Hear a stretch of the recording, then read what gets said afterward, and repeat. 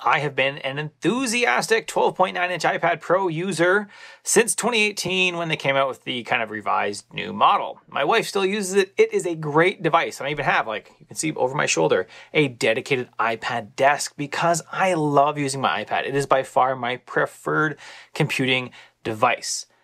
But I don't think the 12.9-inch iPad Pro is the right iPad to buy right now. In fact, I think it's kind of a bad one at the moment, just the size. And we're going to talk about why I think the 12.9-inch iPad Pro is not the iPad Pro you should be buying.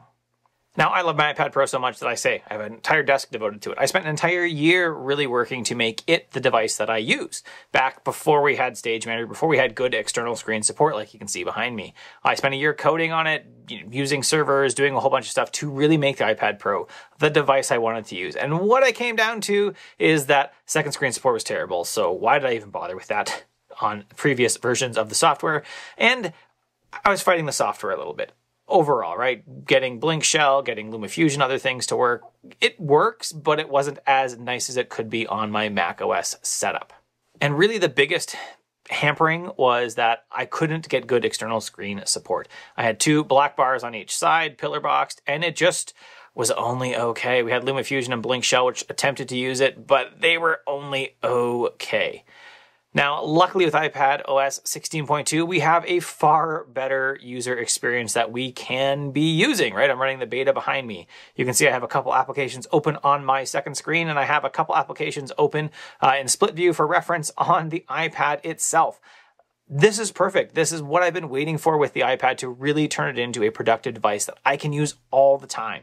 Now, that doesn't actually mean that I love my 12.9-inch iPad Pro anymore. The truth is, it's huge. When I take it anywhere else to use on my lap or as a tablet anywhere else, it's just so big that I almost always end up using it in laptop mode. It is barely a tablet. We'll say barely a tablet because most of the time it's just too big to even use as a tablet, which is why I think there are better iPads out there right now to use as a modular computer, as something that can be a tablet, that can be, you know, set up at a desk and have a good productivity environment with a screen and a second screen and multiple applications open.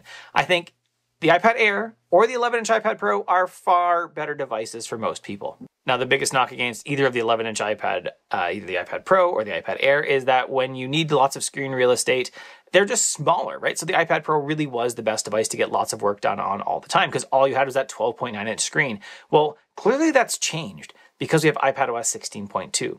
Either of those two devices will support a second screen just like you see behind me. So I could have a good tablet-sized device and then I could bring it down to my dedicated iPad desk and I could set it down and have a second screen and have multiple windows open, multiple things to reference, right? I could have even an ultra-wide monitor behind me and have 3 or 4 apps open all across the screen, see lots of stuff, and also have a good tablet device that when I take it somewhere else is not this unwieldy, huge device that kind of is hard to use as a tablet.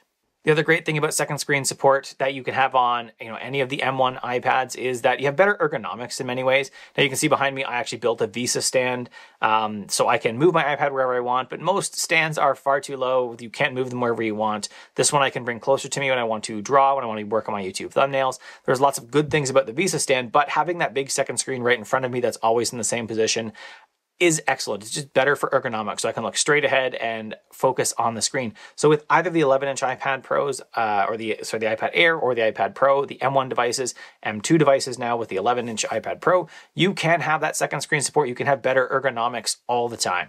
And like I said, when you need portability, both of these smaller devices are simply more portable. Easier to go in bags. You need a smaller bag to put them in. Their batteries are still going to last a long time. The keyboards are nice for them. They're as good as the 12-inch, 12.9-inch iPad Pros. Now, for most people, I would say that the 11-inch iPad Air is the right iPad. If I was buying an iPad for my wife right now, I'd say the 11-inch iPad Air is the right device for her. Still got USB-C. It's still going to support a second screen for the dedicated iPad desk I've set up for her. It's just smaller. It's easier to take places, easier to throw in her bag when she needs to take it out to work. It's just a nicer device. It has, less storage than we can get on the iPad Pros, topping it at 256. It has less RAM as well, but the truth is, most people don't need that.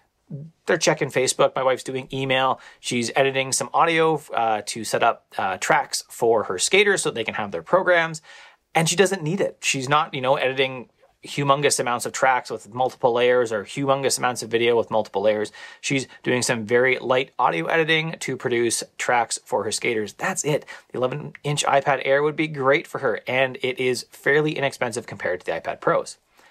But even for me, the 11-inch iPad Pro is $400 Canadian cheaper than the comparable 12.9 at every price point. Sure, it's not going to have quite as nice a screen.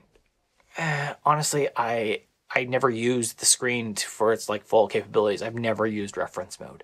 I'm not sure that I'd noticed like HDR, because there's still little HDR content out there. I'm not sure that I really need HDR content. When I look at it, it's always like, whoa, this is suddenly way too bright. I have to crank the brightness all the way down. So I don't even think I would miss that at all, which would make the 11-inch iPad Pro plus the keyboard for it the same price as the comparable 12-inch iPad Pro, the 12.9-inch. So I think right now, if I was buying an iPad Pro, it would absolutely be the 11-inch iPad Pro, probably in the 1 terabyte to match what I have right now with a keyboard. And then I could sell the M1 iPad Pro and I would come out far ahead because I would be selling this, recouping some money, and getting a excellent device, a tablet that is truly a tablet that is really easy to carry around, and a device that I can sit down on my iPad desk behind me and really use with the second screen support and have just as much functionality as I have with the 12.9-inch iPad Pro.